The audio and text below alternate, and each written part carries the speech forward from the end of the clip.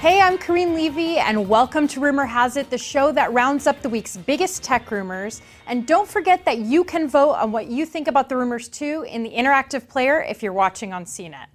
Now, first up, Facebook held an event last week where it surprised nobody by announcing video capabilities in Instagram. So now you can take pictures and videos of your food and your cats and add all those hipstery filters. Awesome.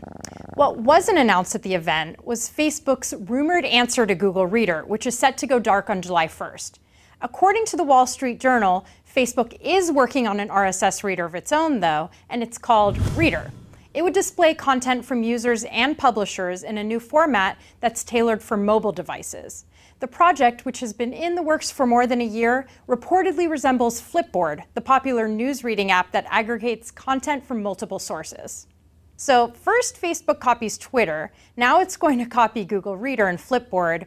If tomorrow Facebook comes to work dressed in a red wig and glasses, I'm going to call shenanigans and my lawyer.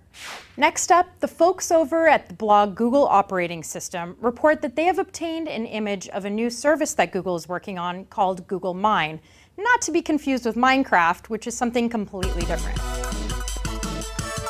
The report says that Mine would let users organize the things that you own, use, wish for, and more, like gadgets, clothing, electronics, DVDs, cars, bikes, or anything. So it's like if your Amazon wish list had a baby with Pinterest.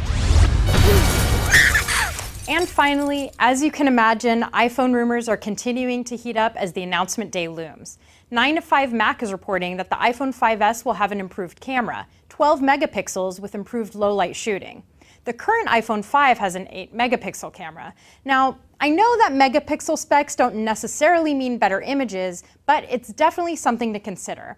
Supposed pictures of the rumored 5S have leaked, showing a bigger flash and improved battery specs. Did those two things lead you to believe that a megapixel boost is on the way? What do you guys think? Will a significant boost in camera specs make you buy the iPhone 5S?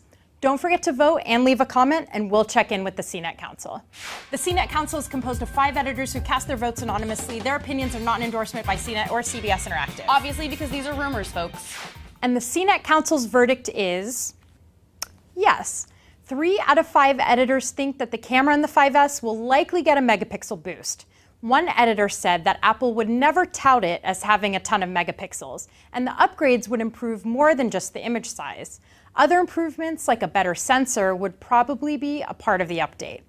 That's our show, everybody. Please share your rumors at rumorhasit@cnet.com or call us at 1-800-750-CNET and tweet us, and tune in next week for more tech rumors.